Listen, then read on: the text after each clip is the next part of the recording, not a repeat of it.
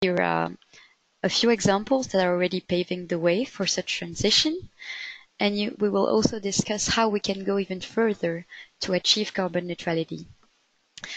Before presenting our 5 speakers, let me remind you that you cannot, as participants, speak, but you can ask questions through the chat box, and I will take care of collecting these questions and to ask them to the speakers at the end of each presentation, and also at the end of the webinar during the Q&A session. Another way of asking questions is through Slido, if you know it. It's written here at the bottom of the slide. You can join the website Slido, use the code CTRAC50webinar, and ask questions there. And I will also collect them. So this webinar is being recorded at the moment. The slides and the recording will be available afterwards, and I will send it to all of you that have registered in advance. So now, without further ado, I suggest I present the speakers. So first of all, we will have Alexandra Papadopoulou, who is a senior energy expert at the National Technical University of Athens and also the CTRAC50 project coordinator. Alexandra has worked closely with numerous municipalities for the preparation of their CEAPs and CECAPs, and has over 11 years of experience in managing national and European energy projects. She will present CTRAC50 in more details. Afterwards, you will hear from Roberto Rinaldi from the European Committee of the Regions, who is here with us today to report on the COP25, which has just ended last week in Madrid. As you might know, the Committee of the Regions is the EU's assembly of local and regional representatives, and its goal in Madrid was to advocate the achievements and commitments of European cities and regions in the fight against global warming. Elina Seppänen is also here with us today. Oh, somebody is talking. Can you please turn off your microphones? Thank you. When you join. Sorry. So I was presenting Elina Seppänen. Elina is energy and climate specialist for Tampere, a Finnish city which is regularly put in the spotlight for its ambitious climate and energy actions. Currently, Sont coupés. Sont activés. Currently charged of connecting strategic goals with concrete actions, Elina will present the Smart Tampere 2030 strategy, in which the city sets to be carbon neutral by 2030 already. Afterwards, you will hear Charampalos Litos, who is scientific partner of the Greek municipality of Chania, one of the municipalities selected by the CTRAC50 project to receive support in the development, implementation, and financing of long-term climate and energy plans. Mr. Litos will thus present you the initiatives carried out in Chania to reduce CO2 emissions. And last but not least, Catherine Prema is here as well. She's head of sustainable energy and climate territorial projects at the Regional Energy Agency of Auvergne-Rhône-Alpes in France, and she's also a fellow project partner inside CTRAC50. She will present her work on energy planning within the region of Auvergne-Rhône-Alpes and inside the CTRAC50 project. So before passing the floor to our brilliant speakers, who are all working towards carbon neutrality at their own level, I would like to run a quick poll just to make sure that everyone is fully awake, that you are active with us, and that you are ready to hear about technical and political serious topics. So please join us on Slido. You can use it either on your computer or on your smartphone. You can even maybe have the app already. So here is the address, slido.com.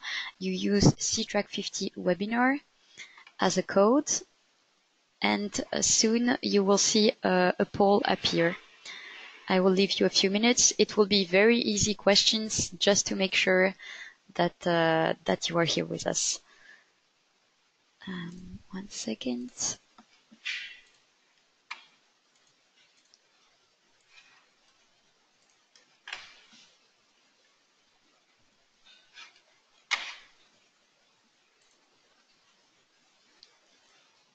Okay, I think now you should see the poll and you should be able to answer it. I told you this would be very easy. I'm just curious about who you are working for. It's always interesting for organizers and for speakers to know their audience. So are you working for a municipality, a region, an energy agency, a private company, a university research center, a nonprofit organization, an EU institution, or something else? I leave you just a few minutes to answer and to connect. Okay, I see some of you are there already. 38 answers already.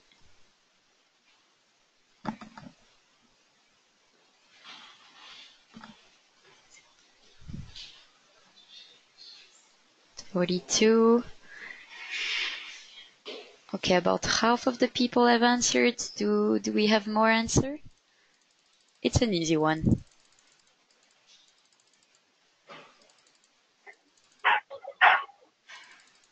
Hello? Yes, Charampalos? Yes, I can hear you, Melissa. I can hear you too.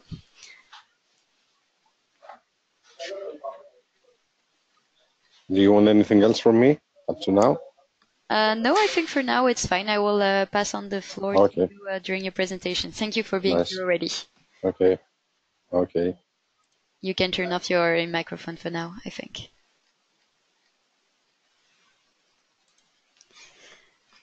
Okay, so I think I will close the votes for now. Let's just see the answers.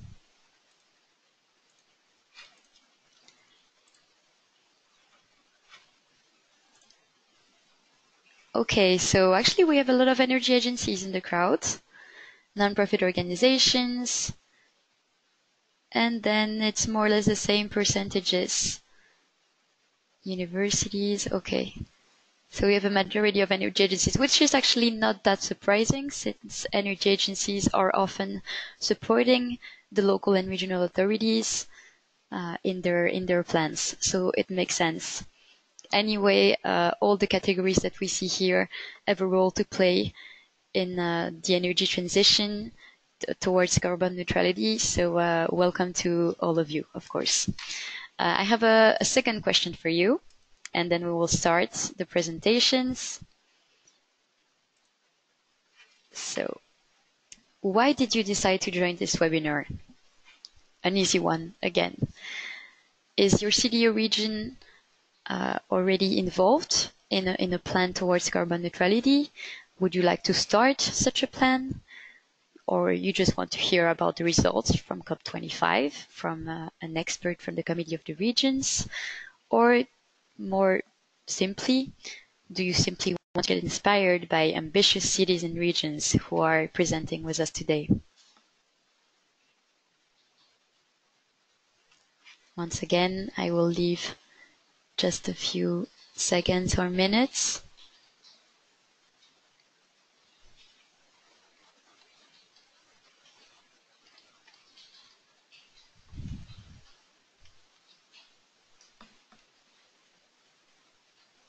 Still more people answering.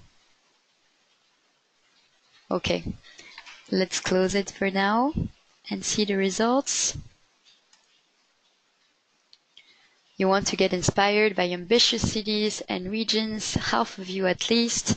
Well, this is the place to be then. You've seen the program. I've already presented very briefly the speakers, so I'm sure that the inspiration will be there. How many of you did start planning for carbon neutrality? Still 28% of people who answered. That's very good. I think you were on the right track. A few people would like to start planning and to hear about COP25. Okay, thank you very much for answering. I'm sure these results are interesting for me at least and for the speakers. And in any case, whether you have started a plan or would like to start one, get inspired by ambitious cities or to hear about COP25, all of these items will be answered in the next minutes and the next hour or so. So you've come to the right place.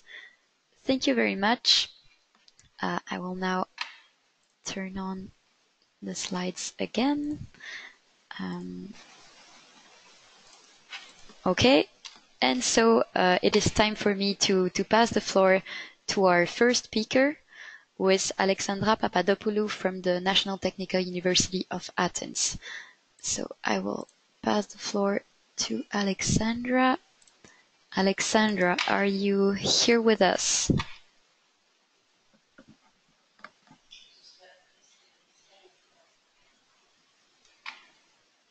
Yes, I can hear you.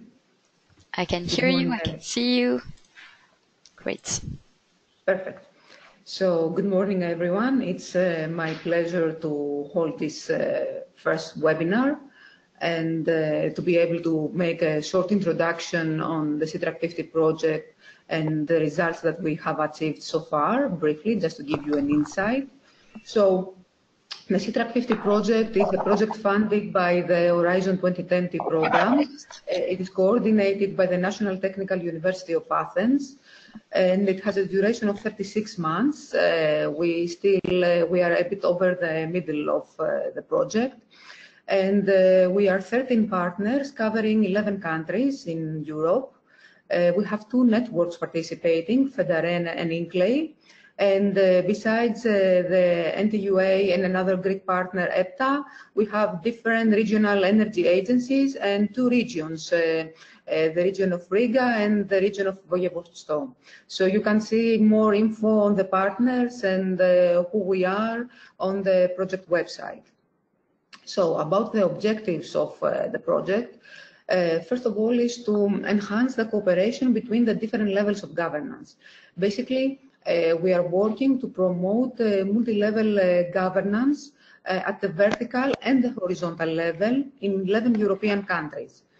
A key component to this is to work with the regions in order to help them adopt the national strategic policy priorities and capitalize on synergies and economies of scale, and simultaneously to do some capacity building of the regional and local authorities on long-term policy planning, policy implementation, and financing.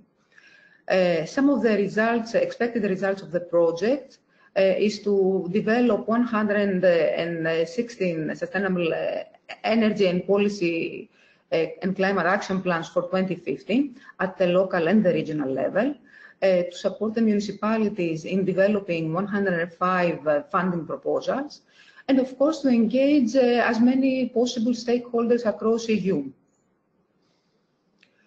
So regarding the challenges, you see that as we're working on multi-level governance, we are working with local authorities, national authorities and regions, of course, but nevertheless, energy planning institutes, funding institutes and the citizens are also engaged in this process.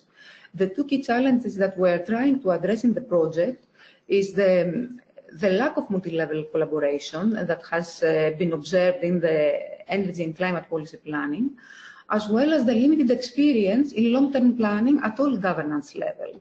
So far, I mean, the municipalities and the regions, if they are doing the plans, the municipalities are planning till 2030. So we haven't been able to identify examples of municipalities. Perhaps there are few of municipalities working on a level, on a further policy horizon.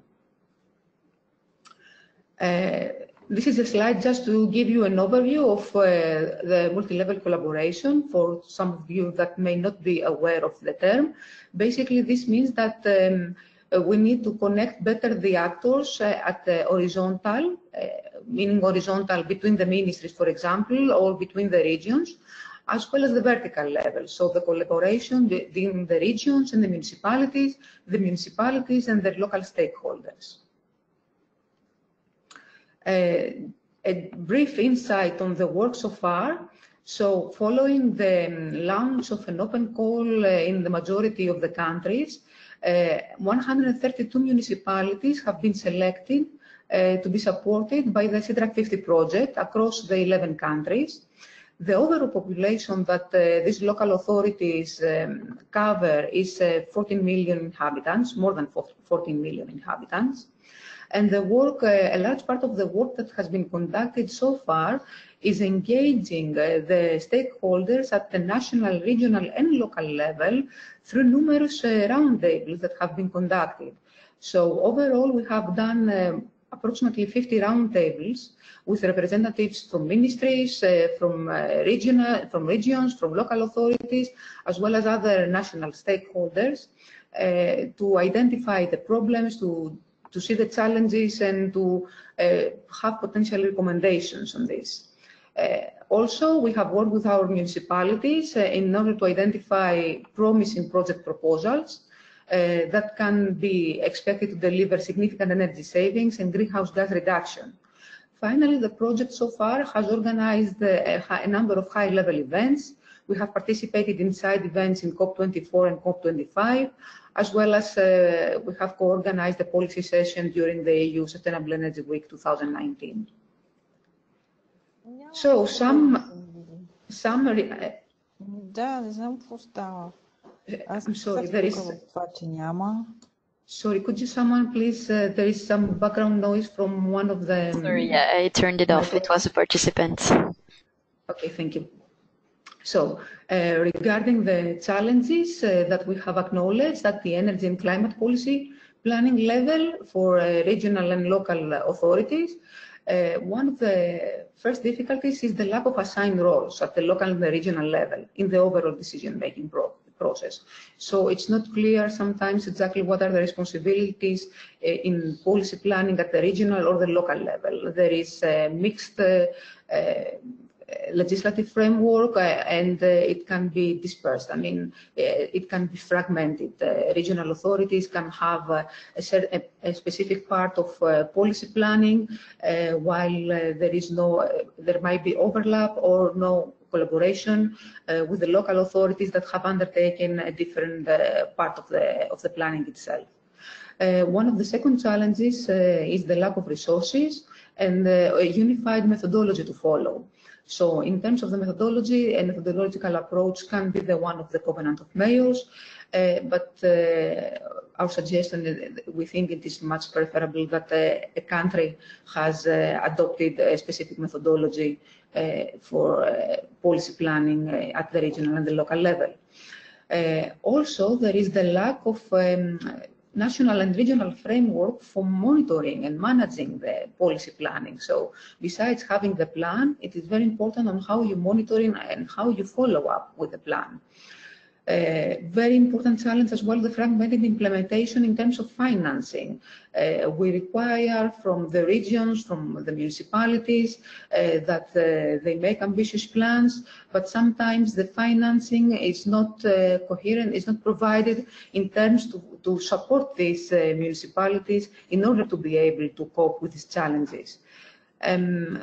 And of course, as mentioned before, there is this lack of collaboration that has been observed between the regional and the local level, although they have to cover to a certain extent similar responsibilities in terms of the planning.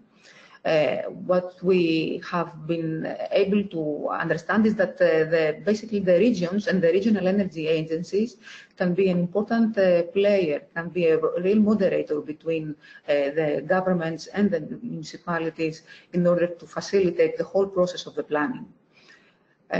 I'm also going to present you briefly some of the recommendations from the country roundtables regarding how can we facilitate a bit more the local and the regional level. So first recommendation is perhaps to do a survey at the regional level of what are the needs of each region.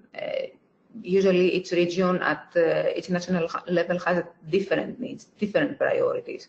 So identify the regional needs, and each region can do it also in collaboration with each municipalities is very important in order to have a strong long-term strategic policy planning. Another thing is to have to develop specific dedicated tools to support multi-level governance. Another suggestion is for regional and local authorities to have the regulatory obligation for preparing policy plans. And of course, the assignment of specific reduction target at the regional level, this is the effort sharing approach that is not so common, but has been tried. This approach should be linked with financing incentives. So regions can be able, if they undertake higher targets and higher commitments, of course, always based on their potential, and always following a consultation with the national level, nothing imposed on them. They should be provided the additional incentives for financing incentives to implement these plans. Another very important topic is, as we mentioned so far, there is the fragmented planning. So many municipalities, many regions do a lot of plans, different plans that are not connected. So one major challenge is to try to have all these municipal departments, the regions collaborating between them in order to connect these plans, to connect urban spatial planning with climate mitigation and climate adaptation actions. All these actions, as mentioned, need to connect it at the regional level. And of course, one of the needs identified that was expressed by many regions and municipalities is that they need support, they need capacity building for the regional energy and climate managers that are in place or should be in place in the authorities. Finally, it is considered very successful to create a space for dialogue. This is something that has been triggered at the regional level very successfully, for example, in France. And Catherine could say a few words more about this. And to have dedicated steering committees or technical working groups that coordinate the work. Of course, another suggestion is that a common methodological basis, as mentioned before, this was one of the challenges that was acknowledged, that there is no uniform way to do this policy planning, to collect the data, to report the data, to develop the actions. A common methodological approach would be very supportive in the whole process and would also facilitate the fact that these plans could be afterwards comparable and could facilitate the national authorities in monitoring these plans. Finally, just to mention that a roundtable at the EU level with representatives from ministries, from regions and regional energy agencies was realized in Athens on the 17th of September. And here the feedback is that all the challenges faced at the national level were acknowledged, and the inefficient national framework, as well as lack of multi-level governance, are considered two of the key points that are hampering the long-term policy planning efforts. Another point that was raised is that beyond the financial cost, because usually when we are discussing about long-term policy planning, when we are discussing about adoption of renewable energy technologies and ambitious targets, we are also focusing mainly on the costs that these technologies may bring. It was pointed out that sometimes the social impacts from the implementation of these activities should be further analyzed and considered, as well as whether when we are doing an overfocus perhaps on renewables,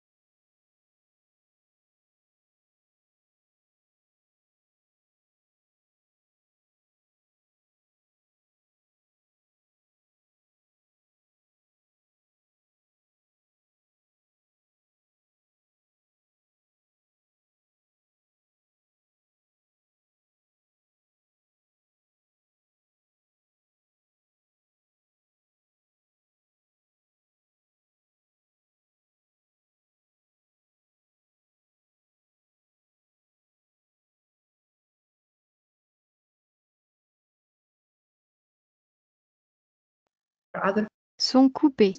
And in France, there is the only country that they are doing. The municipalities have a specific, let's say, obligations to report.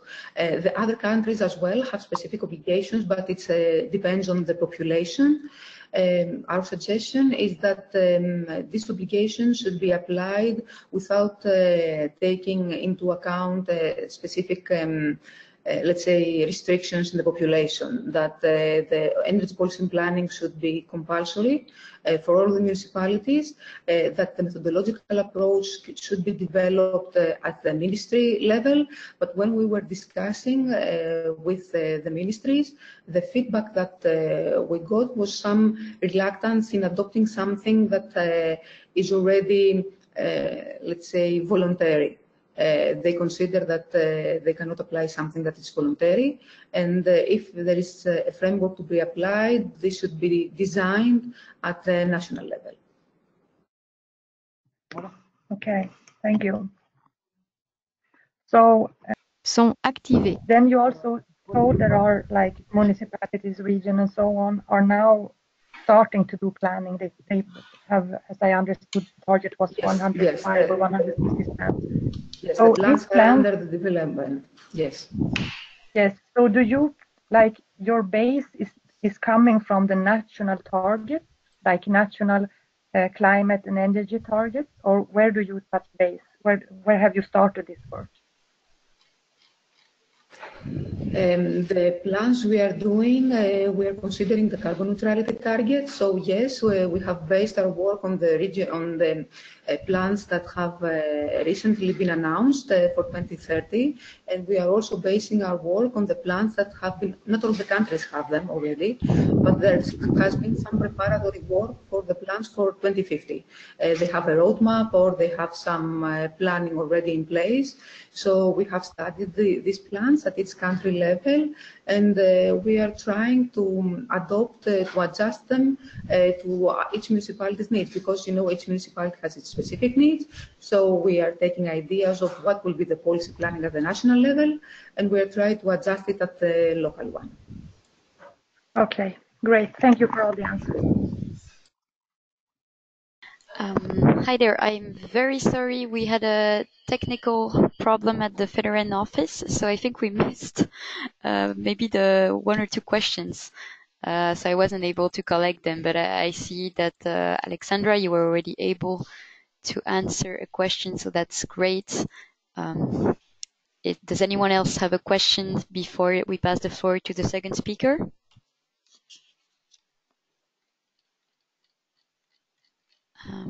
I check.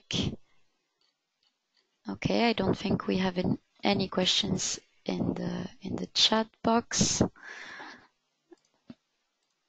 So we can pass the floor to the second speaker, who is Roberto Rinaldi. I'm just checking that he's able to connect right now. It might take a few minutes. Okay, we have a question actually from Diego. Sorry, Diego, I haven't seen it. I will check it now. We have two questions from Slido, so I will put on the questions. Thank you very much, Alexandra, for your presentation, by the way. Let me take back the screen and show the questions.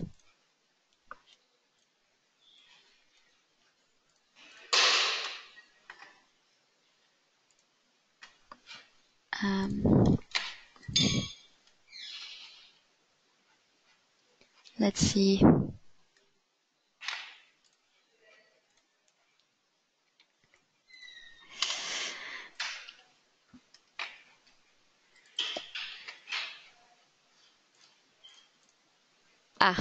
Okay. Okay, I see the questions, but I cannot show them to you on the screen, so it's okay. I will just pass them to Alexandra. First question from Diego Piedra from FNR. Do you take the German bioenergy communities into account? Alexandra, if you want to answer this one. Yes, to be honest, because the work is conducted at the national level, our German partner is working with, our German partner is ICLEI and is collaborating with the municipalities. I'm not aware if they have done any consultations with the various communities that you mentioned. Okay, thank you. And second question, anonymous question, how many municipalities of CTRAC 50 are using the Covenant of Mayors methodology? The approach that we have adopted is that, first of all, not all the municipalities that we are collaborating with are signatories of the Covenant of Mayors, and not they are obliged to become signatories of the Covenant of Mayors if they do not wish.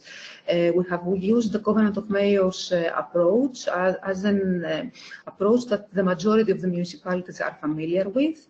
But for example, in other countries that there are other national systems in place, like in France, the approach that they adopt can be adjusted. So in general, the majority of the countries where there is no national, let's say, another national approach, use the Covenant of Mayors, but they have the possibility to adjust it to the way they fit possible.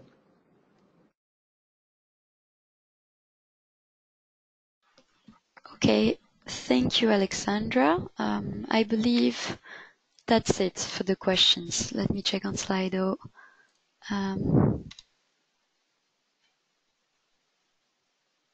Yes, okay, so thank you very much, Alexandra.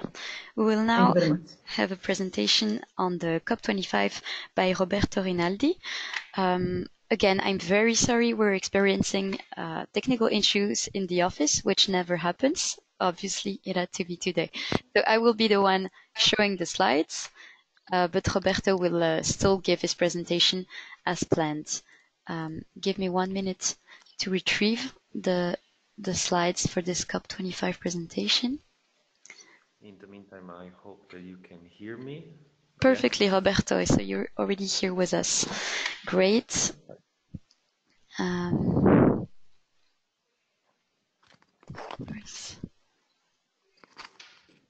In the meantime, I'll just quickly introduce myself. My name is Roberto Rinaldi, and I'm working as a policy officer on biodiversity and climate change at the European Committee of Regions. And as Melissa was mentioning before, today I would like to briefly present the main activities that the Committee of the Regions did at the COP25 in Madrid that happened in the first 2 of the December this year. And if we go directly to the second slide, I can show you what I'm going to talk to you today. I'm going to talk to you about a little bit about what the COR is, and then the activities of the COR at COP25. And then I will comment a little bit more on the main outcomes of COP25 and a quick reflection on going towards the COP26. On the next slide, you can see that the Committee of the Regions, for those of you who are not familiar with it, is one of the European Union institutions that is involved into the policy-making process of the European Union. The European Committee of the Regions voices the regions and cities' point of view within the policy-making system.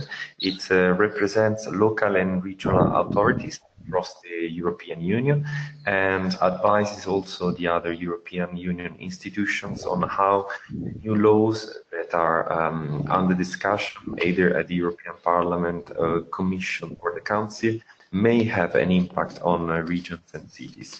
The COR is a political assembly composed of 350 members.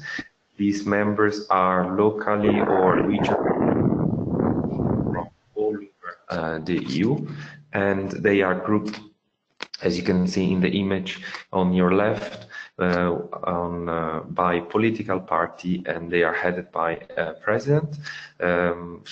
Just to give you an example of who these members could be, they could be either mayors of presidents of regions, and we have a wide range of members going from a small city in the countryside to big cities, big capital cities and regions. The members, they come to Brussels to debate and adopt legislative documents that are called opinions. These opinions legislate on specific proposed legislation, and we could also, the COR could also adopt resolutions, and this was the case a few weeks ago on the resolution on the European Green Deal. This resolution has been actually discussed and adopted during our last plenary, and it was done with the participation of the Executive Vice President Franz Timmermans. And why the COR is existing? Well, let's not forget that 70% of all EU legislation is implemented by local and regional authorities, and it is therefore important that cities and regions have their say in the European Union legislation, but also it is important they have their say at the global level, and this is why you can see here in the picture of the COR delegation to the COP25. As you can see, here you have some of the members with the Vice President, and the slide shows you a little bit of the figures behind our participation to COP25. The figures should come in a few seconds, and without focusing on the figures, let's focus more on the COP25 outcome. And from what it's been the experience, the topic of bottom-up approach, vertical integration, and multi-level governance, these have been the key aspects that came across during the most frequently during the side events of COP25. I think that you can see these messages in the next slide. And the other topics that have also been involved into the discussions were also the technological and technology and innovation, as well as financing. And throughout the different events, there seems to be an international consensus on the role of subnational governments, and which means that all form of authorities below the national level, and most importantly, the local level, they can overcome the lack of national ambitions that very often we've seen in climate. And in parallel to this, on the negotiation side, unfortunately, this was not really reflected. I don't know if you can see the document now. It's on the next slide. There is actually the link to the conclusions of the COP25, and the language and the approach of the COP still seem not to fully recognize and formally recognize the key role that subnational governments have. And when I talk about subnational governments, I mean any form of government below the national level. And so the COR, together with other stakeholders, we attempted to convey this message beyond the European Union. Unfortunately, this was not really successful, but we at least attempted to it, and apparently this is something that we will see a little bit more in the next COP. And this is why the Committee of the Regions joined the call for increased climate ambition and action by national governments, including the full engagement of local and regional governments. This call has been launched by the local governments and the municipal authorities constituency, which represents the networks of local and regional governments at the UNFCCC process since 1995. And just to conclude on my next slide, I want to give you a little bit of a hint of what's coming next. There is an increased climate ambition and action that is needed by national governments. This increased ambition has to include the full engagement of local and regional governments in the preparation for the renewed and reviewed nationally determined contributions. This review will happen throughout next year, and what we are going to do is that together with the local and regional governments, we are advocating to set out the 6 priorities, which you can see here on the screen. And these are 6 priorities that will enable and support local and regional authorities to contribute to the achievement of national targets on the climate. And as regards the COR, from our side, we will continue through our members and our interinstitutional dialogue to advocate for a more ambitious climate action that can only be achieved through collaboration with the support of local and regional governments. Thank you very much for your attention, and if you have any questions, please don't hesitate to address them to me. Thank you. Thank you very much, Roberto, for this nice and short presentation, which leaves enough time for questions. So please do not hesitate to ask them through the chat box or to Slido. I will check Slido right now to see if we have any new ones already. Not yet, but actually I had a question. So you said, and you made us understand that most world leaders do not seem to be ready to involve subnational levels of governance in their actions and maybe in their plans. Did you hear any arguments, or is it just that they're not aware that most of the work is being done at the local and regional level and will have to be done at the local and regional level? Do you know why? Did you hear something about this? I didn't officially hear anything about this, but I can tell you that what the only way for convincing the national government and the parties of the COP is to show them the action that's done at the subnational level. So what I invite to do is to have all the cities and regions, all the local and regional authorities that are here participating today to cooperate together with Energy Agency, to cooperate with university and all other stakeholders in order to implement the climate action. And as a result, once then we have the achieved results, we can then show to the national governments that cities and regions are part of the solution. Okay, that's actually very encouraging for a network like Federen, who is always showcasing local and regional initiatives. So thank you for that. Thank you for our participants. I think you all heard this encouraging message. We have one more question, an anonymous question. How can local municipalities support the work of the Committee of the Regions towards COP26? Well, actually, I think you kind of answered it already, but if you have more elements. Yes, they can be involved. The authorities, they first should check if they have one of our 350 members as their local or regional representative. If they do, then through their member they could be involved into the preparatory work. Otherwise, you saw the email address to contact us, the Commission Secretariat, and from there we can work together in the preparation towards COP26. This is for the European level, let's say, and from the local level, well, you can already start working on climate and energy action and keep us updated with your achievements, so that there is a possibility to present those at COP26. Sorry. Okay, thank you very much. Oh, actually, we have one more question, I believe. Did you mention that regional work towards COP26 will be monitored? If yes, can you tell more about how that will happen?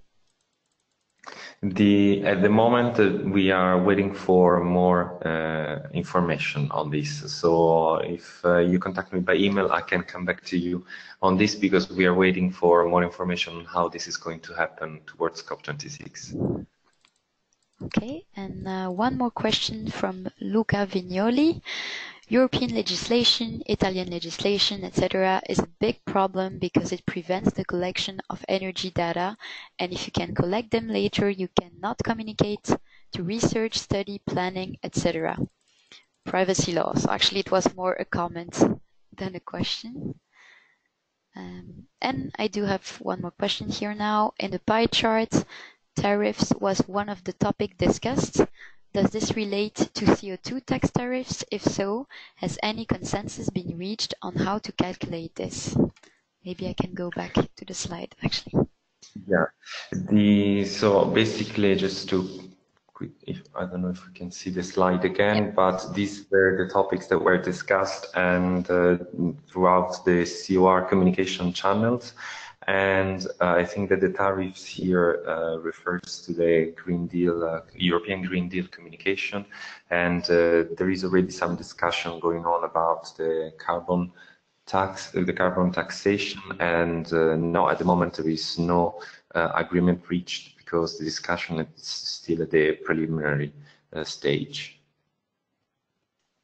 And we have also Sika Radeva, who is asking, is there any official info on what are the various countries and regions managing so far in completing the 2020 goals? Not that I'm aware of, an official one. So I will have a look and come back to you on this one, because as far as I'm aware, there are no official monitoring instruments that capture this information. Sika says thank you very much, and I also thank you very much, Roberto, for this nice presentation. And I see we have a lot of interest, so I'm happy to see that I know on the technical side, local and regional authorities and their stakeholders do a lot, but you still get involved in the political decisions, which is also an important aspect. So thanks to all of you for your engagement. I think now it is time to pass the floor to our third speaker, who is Elina Sepanen from the city of Tampere. Elina, are you here with us now? I'm here. Can you hear me? Yes, perfectly. Good morning. Thank you for being here. And I will pass the floor to you in a few seconds. Okay, I'm changing it. You can now show your slides and your webcam if you wish. All right. Let's see.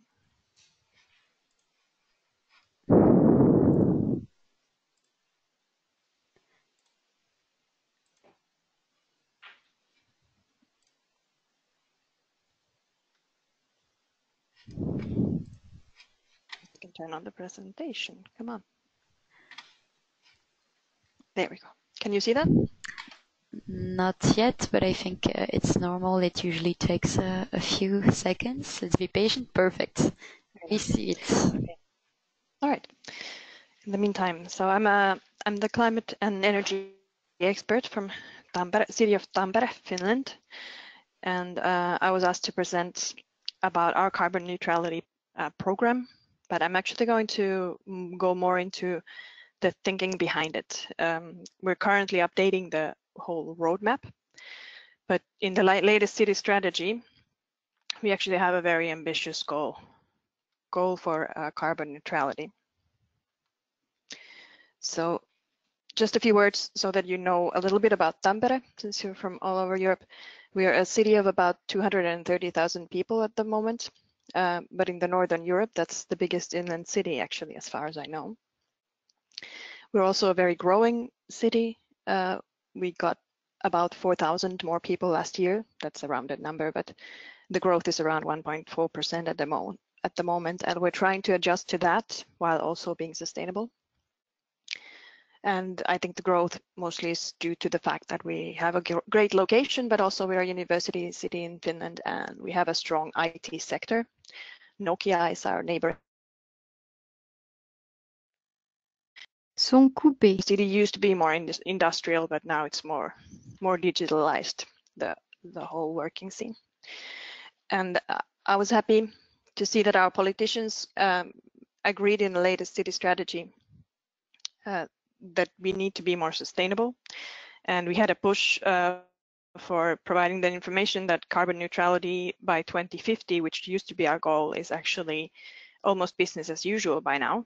So we should have tighter climate goals.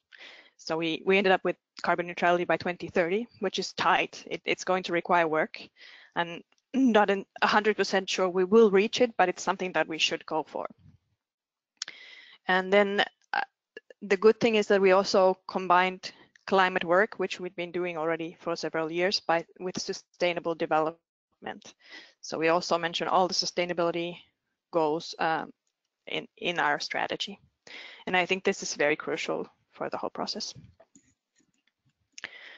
Well, as Melissa already said, we also have a definition for carbon neutrality, since that's not exactly a thing that's defined somewhere. We reduce greenhouse gases emissions by at least 80% compared to 1990, and then strive for compensating the rest. And this side is something we're working on hard right now. Then we have, besides the strategy, we have sort of an environmental policy that's called Guidelines for Sustainable Tampere 2030. And I like the new approach that we took at impact assessment and partnership included in this policy. So there's a lot of talk about how we should develop towards assessing impacts, like Alexandra was already talking about, that we need to monitor what we were doing and also react to adverse changes, but also try to anticipate things. And then, of course, being partners with all different organizations in the city. Now, my point of view is actually sort of a top-down approach. What I do is I calculate I work with the emissions. Here's an emission development of Tampere, which looks really nice. We're actually at -29, so way beyond the covenant of mayors. And per capita, that looks even nicer since we are a growing city. But in this picture is very nice, but it doesn't tell you that much. So what we need to go is go a little bit deeper. And what is it that causes our emissions? There's space heating. We're in Finland, so a lot of the emissions actually come from space heating, because of the climate, for example. Even though we have very efficient networks and we have efficient houses, there's still a lot of work to do there. Then there's traffic, like most big cities. It's one of our main emission sources, and private electricity consumption. The rest of it becomes a little less meaningful, but then again, if we're actually striving for -80, then all of it has to change.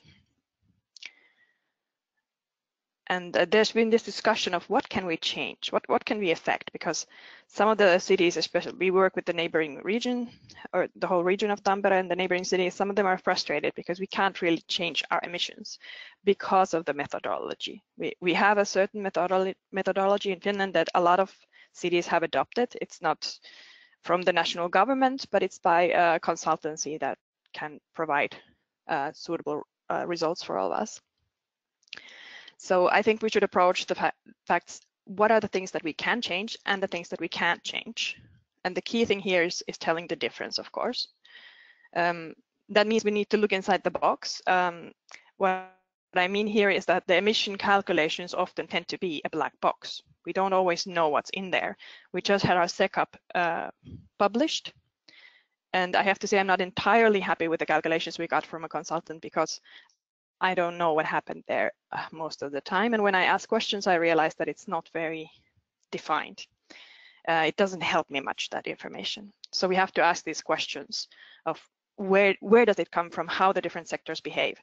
And then the most important thing is producing understandable information for decision making. In my opinion, this is the key to scaling up. What we really need to do is use money differently, and that comes from politicians. There's no way around that. So you can break the emissions goal down. So here we have all the different sectors that we are calculating emissions in, and then we have the goal for each of them differently, because transport is a hard one. It's only -55. But district heating is something that we are working on. We are on a nice track. We can do a lot. It's -89. For heat boilers, this basically means heating with oil, small houses or industry halls, that we have a solution for. We can use ground source heat pumps, so we should expect high results. And I think it's hard to see, but heat boilers and transport here are highlighted, which means that these are the two things that we need to be working on now. These are two things that we can change, or we have to start changing now in order to have an effect in the next 10 years. Going even further, we can see that the share of transport here is analyzed like separately from the total. The whole column is the total emissions, and then there's the share of transport in darker blue, and the comparison year from 90. And you can see that there isn't that much change actually going on. So if you go into what happens there, you can look at the emission coefficient. Of course, traffic is a hard sector. I chose a hard one because there's so many different sources of emission, different fuels and so on. But then again, as it says on the bottom, city has little to no effect on the coefficient there. But the consumption side, where we think of how and where the consumption comes from, how is it formed, then the city can have a major impact on that through urban planning. To name one, there's actually more that we can do, but most of it has to do with urban planning. How much people have to move, how nice it is to walk and bike and so on. Unfortunately, there's not enough data available in Finland to analyze further, and I think this is the situation in most countries. We don't really know what can we do in urban planning to actually change the behavior of people, and this is something that needs to be analyzed further somewhere. Hopefully not me. Here's a few examples of the action that we are taking in the field of traffic. Just to name a few, there's a biogas plant about to come to life. We have the whole city master plan that's being made has a CO2 impact assessment. And then the public transport is now being considered, like, what do we do with it? We have a trial in electric buses, and we're having a huge investment in building a light tram through the city. But then I think there's still a lot of work here to think what it is really that we need to do. Just a short example of what kind of information we could produce. Let's say our goal is to have a low emission bus fleet, then we can sort of analyze the different options from different points of view and produce this information in a simple enough way for politicians to understand. And then the decision making needs to be done there, but they can do these sort of big decisions, let's say. Just to wrap up, a few favorite slides of mine. This looks complicated, but actually the idea is that we need to do further analysis. What we used to do is that we had a city strategy, the big blue one up there. And then at the bottom, you have the actions like pilots, projects, different city units doing climate action.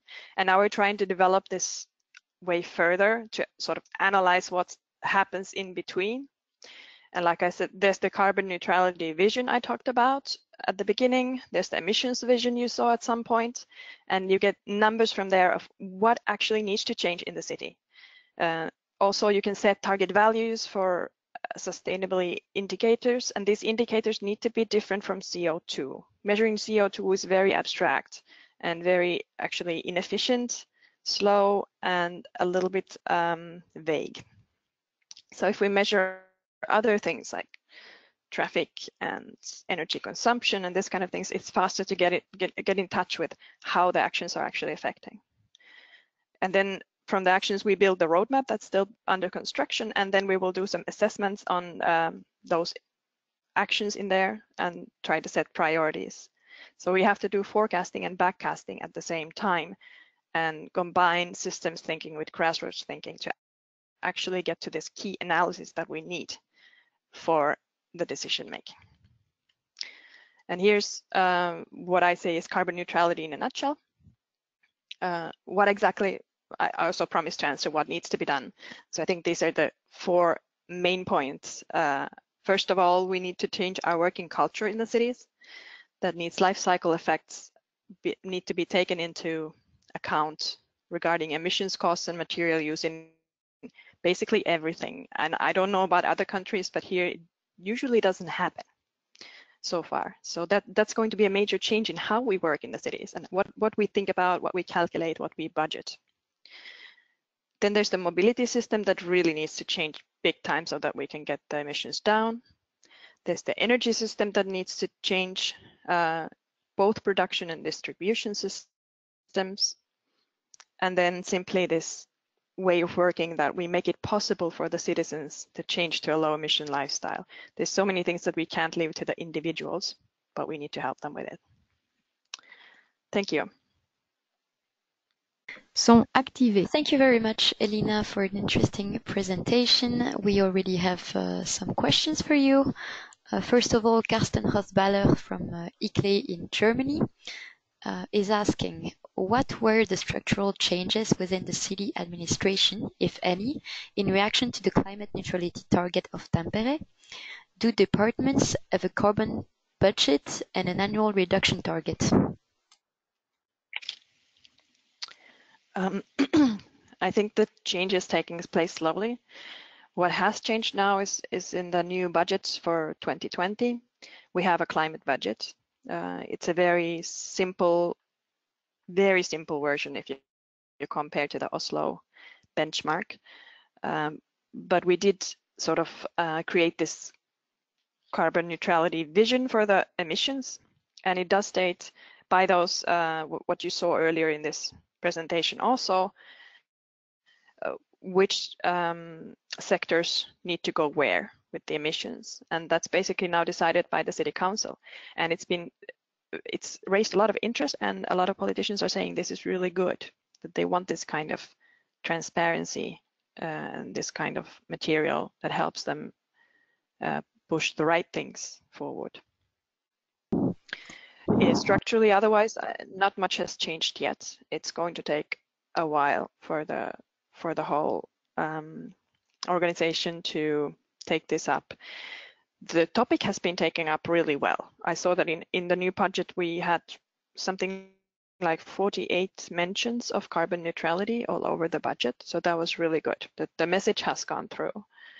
But structurally, the biggest problems are between units, even between like whole, we call them service areas. One of them is like urban planning, one of them is more about business and economy, and in between you have these problems where you have like those that are producing services for schools, so they use the buildings that we have, and then there's a different unit that owns the buildings that we have and builds them, and their discussions are the most like fruitful ones, where they try to find new ways of doing things together. But that's, I have to say, that's very tricky. We organized a lot of workshops lately. Thank you. I see again we have a lot of engagement, so thank you to all of you for your questions. Next one is Donna from the Dublin Energy Agency, who is asking you, do you have a methodology on how you measure the potential CO2 impact of your municipality development plan?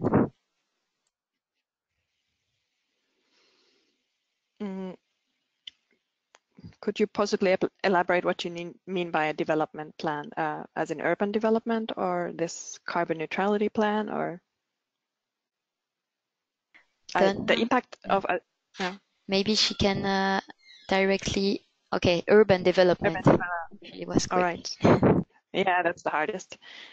In general, measuring the CO2 impact of anything is hard, and like I said, very vague. I would be very careful at presenting numbers like that. In my opinion, we need to have a clear CO2 scenario for the future, and then we can say that in this scenario, if we do this, it would affect this much, and if we don't do it, then it would affect this much.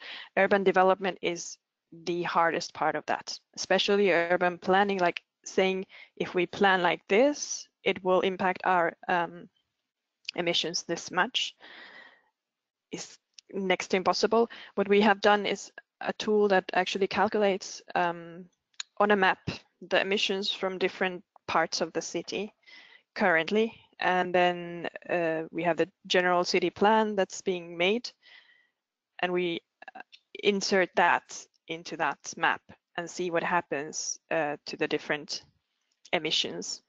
And we also have a CO2 scenario there, what happens in the future. But I have to say that that part is very hard. But what you can do is build these scenarios, but taking one action or one part of like a smaller plan and saying this, the impact of this is that much, is way harder. But we're definitely working on this.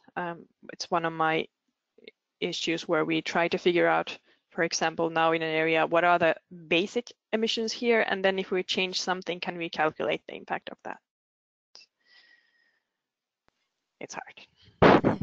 So Donna actually gave a little bit more explanations regarding her question, saying the reason I ask is there is now new legislation in Ireland that we have to measure the impact, but very difficult to do, as you say. And we had another question. Yes, you want to comment on that maybe? As far as I know, the Finnish legislation is also coming up to that, so we're trying to learn how to do it. So maybe we should have another webinar in a few months on this. Another question about urban planning is from Michael Pornbacher. Sorry for spelling it wrong. He's asking, is special energy planning a concrete step that has been taken regarding urban planning?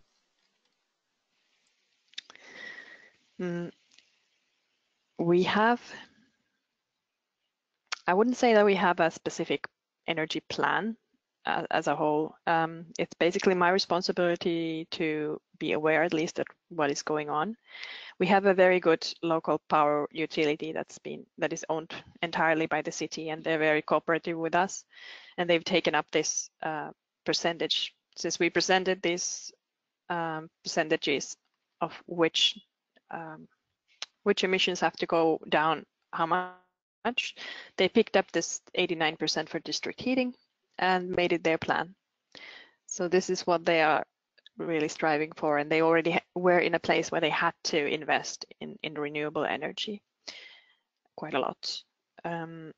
We're working on thinking about the energy system as a whole, but with a pilot area called Hiedanranta, on how sort of piloting how the energy system should be. And we're talking about whole blocks of houses becoming their own energy providers, or how would I translate that? I wouldn't say we have one single plan, but we're getting there. In the vision, we also have an energy part, which is the first time we ever had an energy policy, believe it or not. Cities in Finland don't tend to do that. It used to be a completely national issue, energy.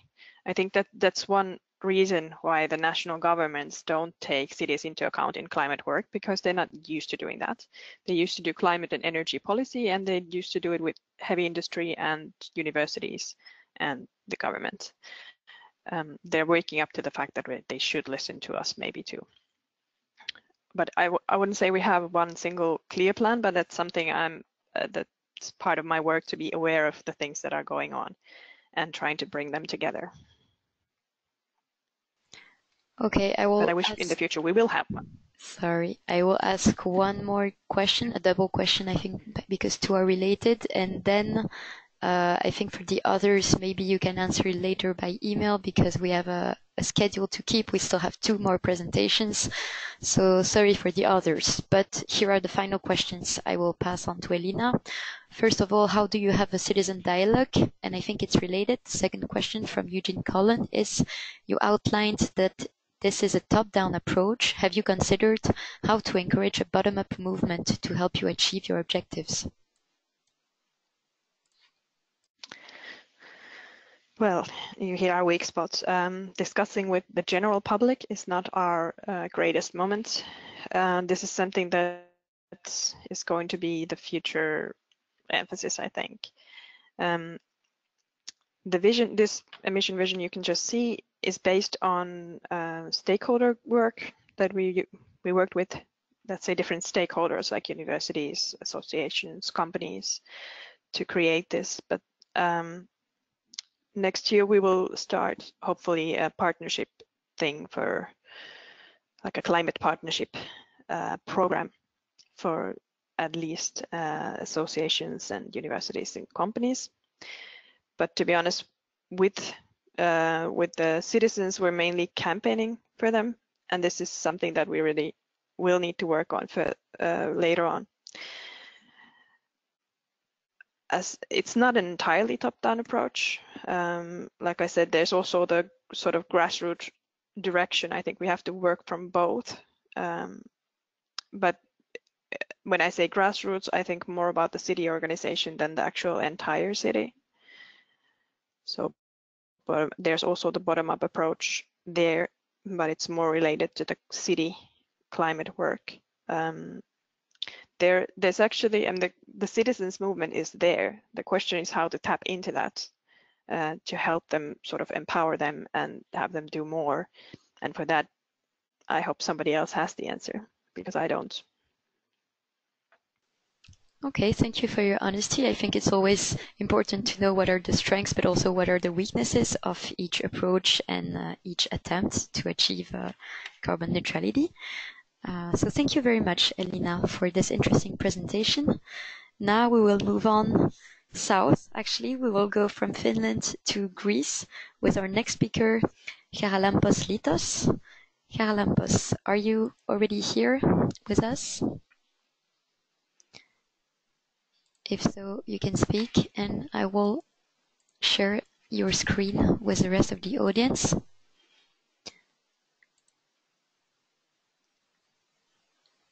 Charalampos, are you here with us?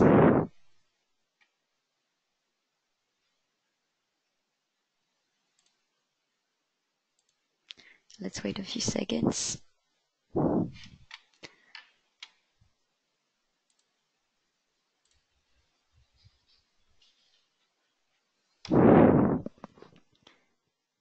Otherwise, if Charalampos is not ready, maybe we can directly go to the fifth presentation in order not to lose too much time. Okay, let's do that. I think Catherine should be already online. Can you hear me, Catherine? Yes, I am online. Great. So if it's not a problem with you, we will directly move to your presentation, and we hope to come back to Charalampos later on. So we still make a great leap forward from North Finland to Western France with Catherine Prémat. I will share your screen. 1 second. Okay, the floor is yours, Catherine. Okay, thank you.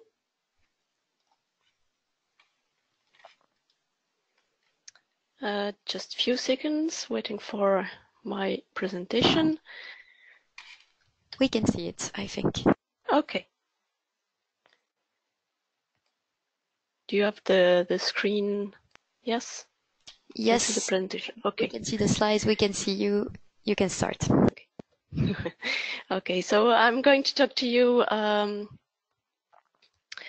about low carbon strategy for 2050 in our region, and what is being implemented by the regional council and the local communities in our region.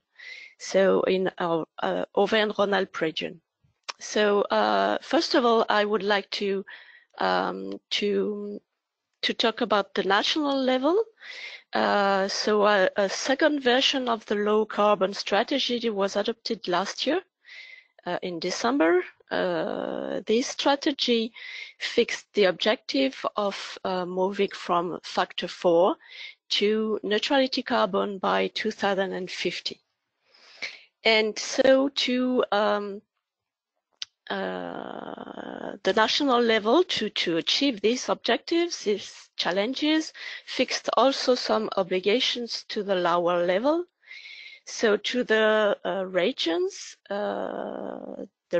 has to implement a scheme which has sectoral and indirect impact on the ecological transition.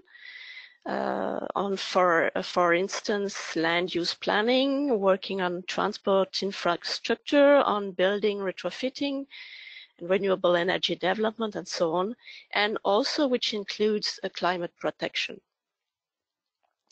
And there's also obligation for public authorities at the local level with the obligation to implement a sustainable energy, air quality and climate action plan. I called it a CCAP. The target is 2030, and it's an obligation for local authorities more than 20,000 of inhabitants. And the regions can also support local authorities to become a positive energy territory by 2050. So the objective of to become a positive energy territory is to reduce energy consumption by half and to increase renewable energy production in 2050.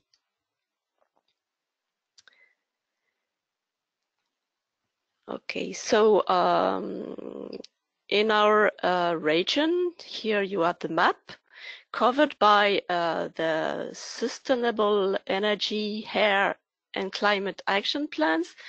So the region is 80% of the region is covered by CCAP in the time being. After that, I would like to highlight some key figures about our regions. So about key figures on energy and climate context. So the three sectors, as the most of territories, I think, are most of regions in Europe as the same sectors influenced the energy and energy targets. So the three sectors that consume the most energy and emit the most greenhouse gases are the building, transport and industry sectors. For the building sector, for instance, we have in our region 3 million of houses. The regional scheme objectives are the energy retrofit of 70,000 of houses and 20,000 of public buildings per year. It's a very impressive objective, a huge objective. It means 1 billion euros of investments per year, and but also the creation of 15,000 of jobs. So regarding the impacts of climate change, we have also observed an increase of 2 degrees since 60 years at the regional level. And some others important figures that impact the region. For example, 20 days less of frost than 60 years ago in a city of the north of the region, 40 centimeters of less snow in 30 years in a mid-mountain resort, and so on. So the objective of the region to meet these regional challenges and the regional council collaborating with National Energy Agency and a ministry decided to support the Positive Energy Territory initiatives in our region. So they launched the first call for interest in 2012. And now you can see that we have more than 50% of the region covered by a positive energy territory. So the objective are, the target is 2050, and it's really focusing on energy. To support these territories, to monitor their action plans, to assess its potential, to identify clues, to prioritize development, we, as a regional agency, developed a web-based tool called Terristory. Terristory is yes, web tool. The objective is to give set of functions to build, follow up, and assess the territory's trajectory, and also to simulate scenarios. So the municipalities and the territories involved in action plans can visualize their socio-economic, so for example, electric bill reductions,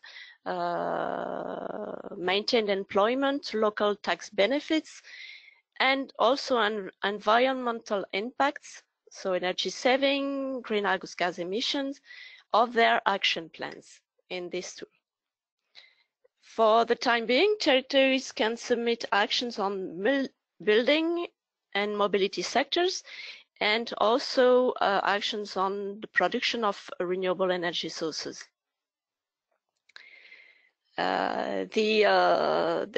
Of course, they can also visualize the quantity of energy consumption, of greenhouse gas emissions, and the resource reserves and flows in their at a local level and also at a regional level. And our ultimate objectives, I can say, is to aggregate action plans from the local authorities to the regional level and assess how these plans contribute to the regional strategy.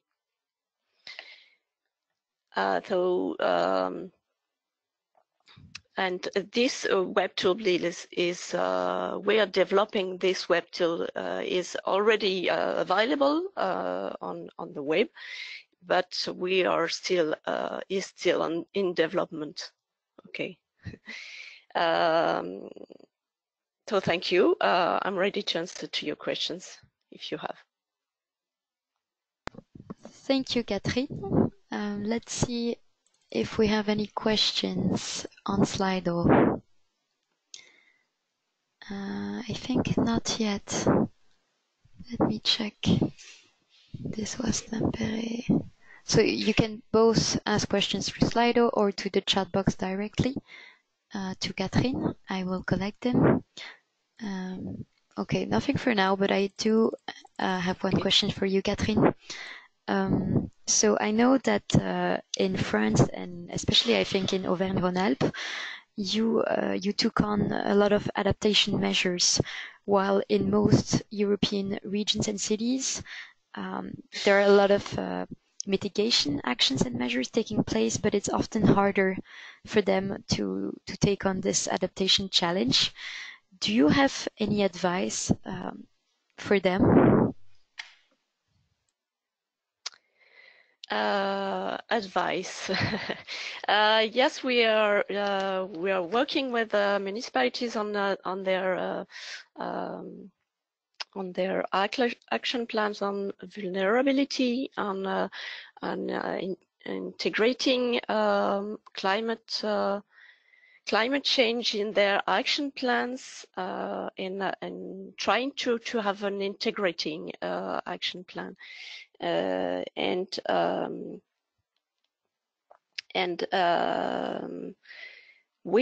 are yes, a lot of municipalities working on this topic, which is a very you really need to have a very integrated approach, because the climate change have impacts on all sectors, and need to work with several services inside the municipality, but also with a lot of stakeholders. And so the objective, and you also need to have a long-term vision when you talk about climate change. But it's really interesting to to have the feedback of the stakeholders and the municipalities, of elected representatives about these questions. In general, we begin by these questions: what did you, what are the, according to you, what are the impacts of climate change in your municipality or in your territory? And I think it's a good beginning for discussions after. Great, thank you very much. In the meantime, we had 2 more questions. One again from Michael Bortbacher. Are there any sanctions planned if the regions and cities can't fulfill their goals? For the sustainable energy, air quality, and climate action plans, the municipalities has to monitor and to implement their CCAP before the end of the year, and the ministry and the services inside the ministry check if the action plan is achieve the good targets, first of all, and also if this action plan is coherent with other initiatives, local initiatives or national initiatives, and if it's also carrying on at a territorial level. It means if this plan involves the key stakeholders of the territory. Okay. And they have also to assess and to monitor and to assess this action plan every 4 years. Okay, thank you. So there is a dedicated platform where the municipality has to record their action plans at a national level. Great. The second question was, what metrics do you use for measuring socioeconomic impacts? For example, euros per kilowatt for heat, electricity, and euros per kilometer for transport, etc. We have. I'm not sure I will be able to answer to this question in detail, because it's a very how can I say, a very huge calculation beside the web tool, and I'm not in the development of this web tool, but we have we based our calculation on national studies and with the support of experts on these questions of economic impact. So in terms of employment, but also on euros, and we based our calculation on national study made by the National Energy Agency when they realized their national strategy for 2050. So when they the ministry elaborated this national strategy, the National Energy Agency developed studies around this question of economic impact.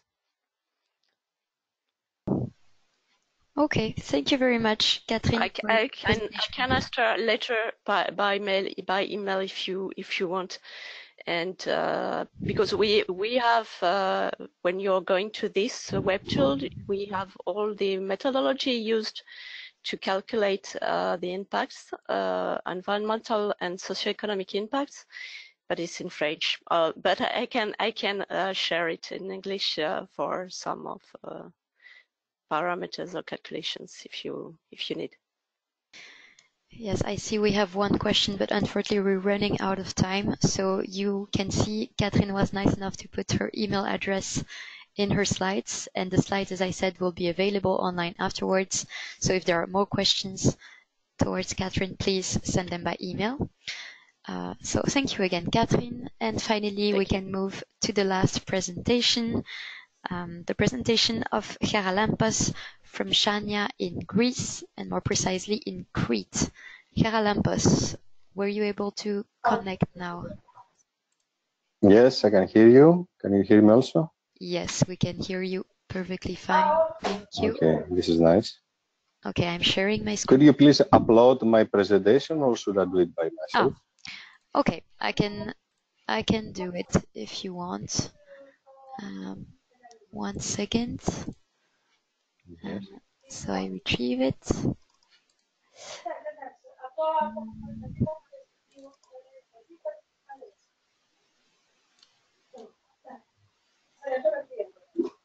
Okay, here.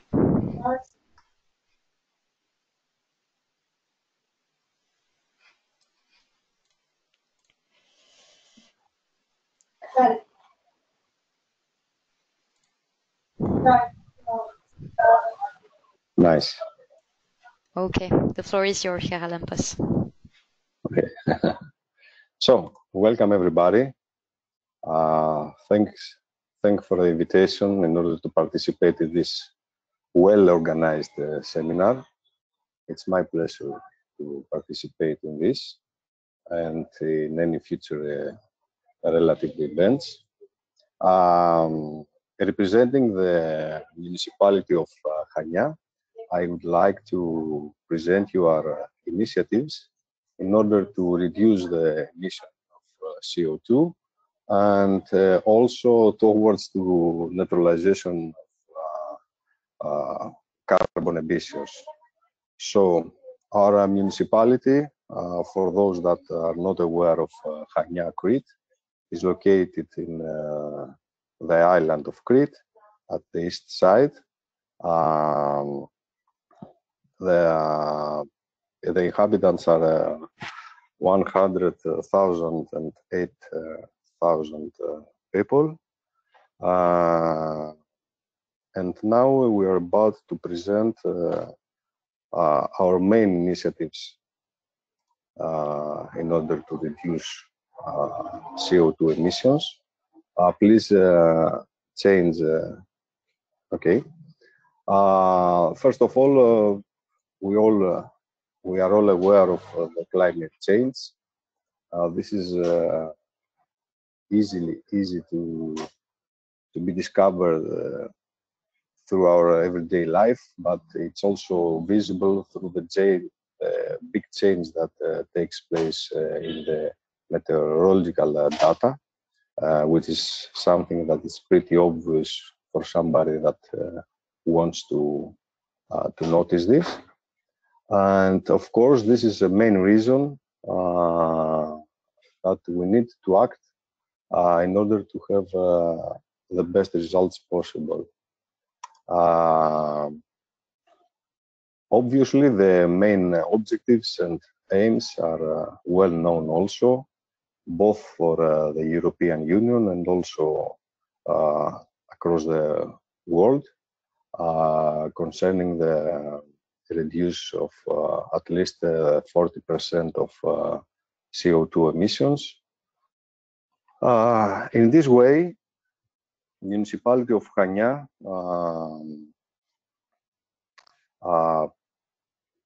takes action and have a numerous of initiatives in the area, first of all, of mitigation, which is the one main area, which includes the renewable energy sources and the energy saving policy policies and actions, but mitigation is not longer enough.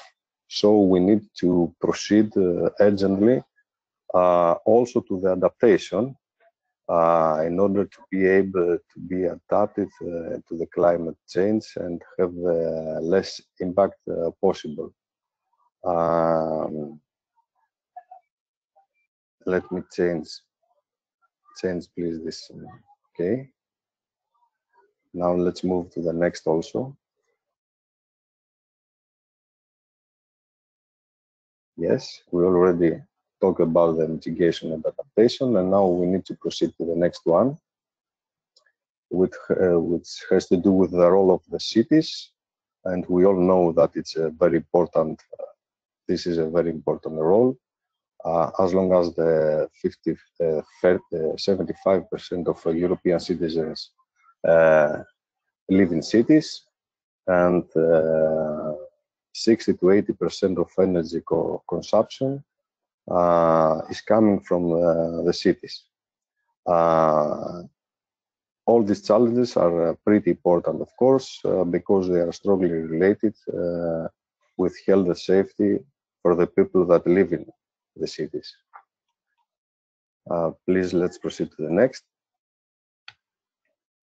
In this way, municipality of Chania has already signed the covenant of mayors since 2014. We all know many details concerning this covenant, and basically the common vision is the accelerating of decarbonization of our territories by strengthening our capacity to adapt and avoid climate change impact, and allowing our citizens to access secure, sustainable, and affordable energy. In this way, I would like to proceed to the main actions that took place in Chania. And first of all is the formation of overall strategic plan. We call it Energy Action Plan, and it's based in United Nations Sustainability Objectives.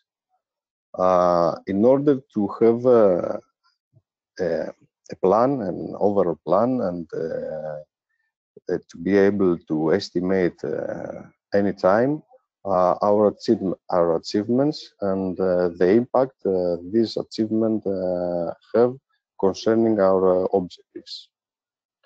Let's go to the next one. Of course, this demands a close cooperation, first of all within the municipality of Chania, but also across Crete with other municipality and prefecture of Crete. And also we need and we have a close cooperation both nationwide and across Europe. Let's go to the next. In order to create this overall plan, we had a detailed research concerning all the consumptions that took place across our municipality. In this table, you have a view that we have the consumption in every source of energy for every action or for every service that the municipality provides. This is an important and necessary step in order to create a realistic and effective overall action plan. Let's move to the next.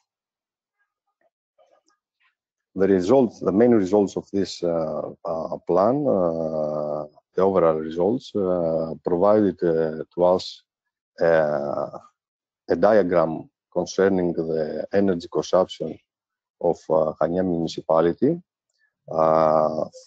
You can see here that the municipal buildings are more than the half of the energy that is consumed across our municipality, and the other two factors is the transportation and the street lights. Let's move to the next.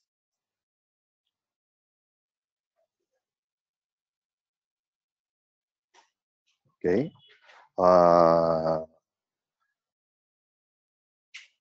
In this presentation, you can also see the diagram of the energy consumption related to each type of energy source and the relative CO2 emissions for each type. Let's move to the next one. Together with this, we pay a lot of attention concerning the adaptation.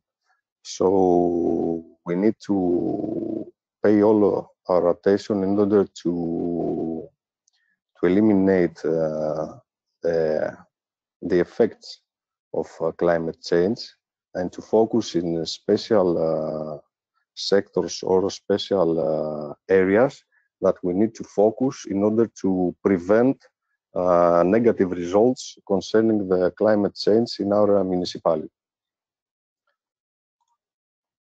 Let's move to the next. In addition, there are numerous initiatives that also took place in our municipality. Indicatively, I can present you some of them here. For example, the supply of electric bus and scooters for the municipality, the operation of a shared biking system, including 6 different spots around the city center where everybody could have a bicycle for almost free and to move around the city. We have already implemented renewable energy sources and energy efficiency application in municipality schools. There are information kiosks operated in order to deliver municipalities' initiatives in adaptation and mitigation actions. We moved to the replacement of street lighting with new ones, complied with LED technology. And also there is, we already made our applications in order to proceed to net metering and virtual net metering for the 23 buildings and installations that consume a lot of energy across our municipality. Those are the main initiatives that took place in Chania, and they are all included in our overall action plan, which is also a part of obligation concerning our participation in the covenant. With these few words, I would like to finish my presentation, and thank you for attending. You might also see my email, and I'm also available for any questions in real time or answering them through the email afterwards. Thanks a lot. Thank you very much, Charalampos. Let's quickly check if we have 1 or 2 questions we can answer now.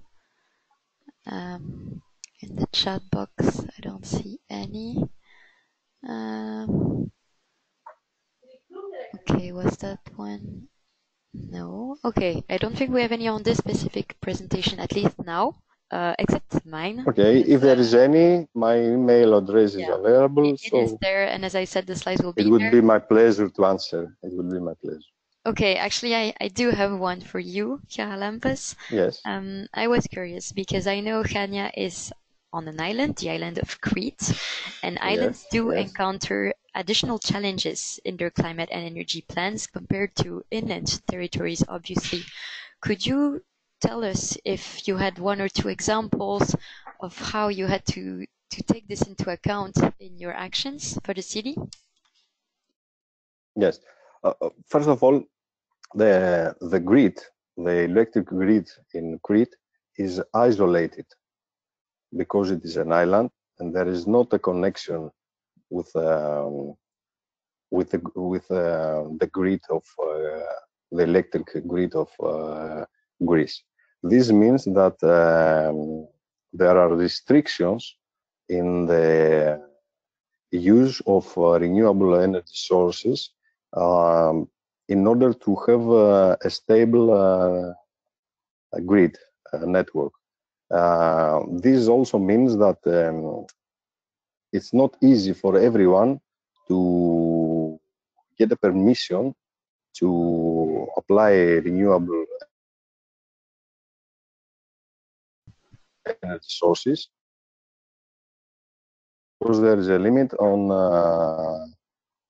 the island because it is isolated. So this also forms one more obstacle that has somebody to overcome in order to apply these initiatives. And on the other hand, climate change is pretty obvious in islands like Crete instead of other regions across Greece or across Europe. Okay, interesting. Thank you. I will take one more questions. We have one from Isabella from Energikontor Nord in Sweden. She's asking in slide 9, how did you find those numbers? So we will go back to the slide mentioned. Yes, the numbers, it has to do with the big table. Yeah. Yes. This one. This one, yes, exactly. Ah.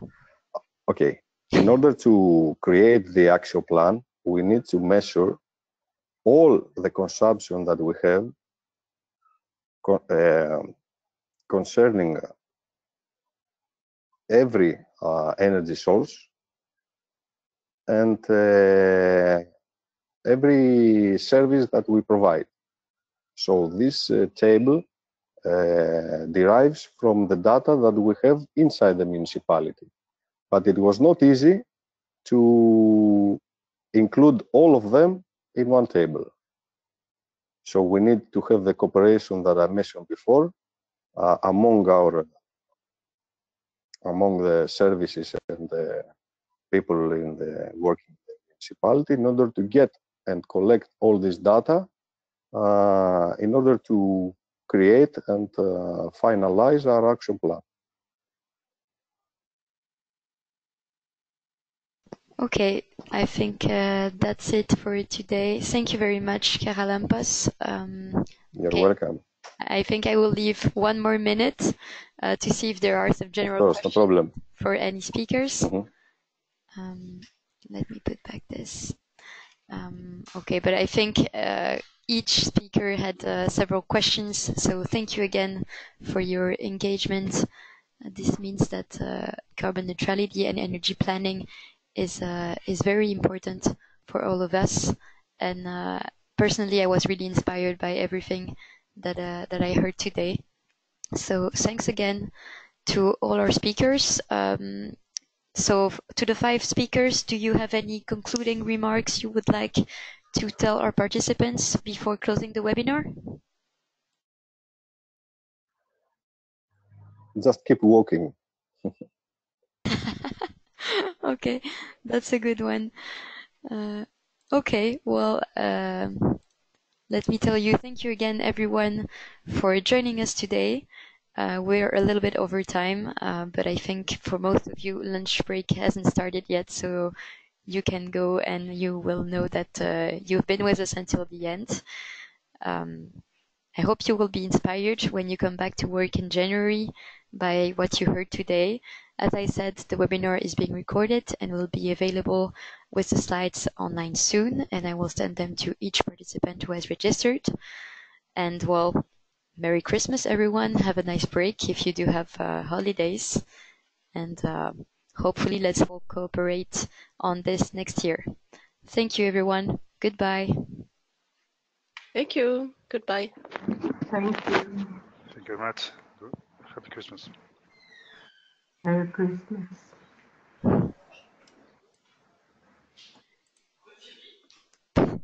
Parce que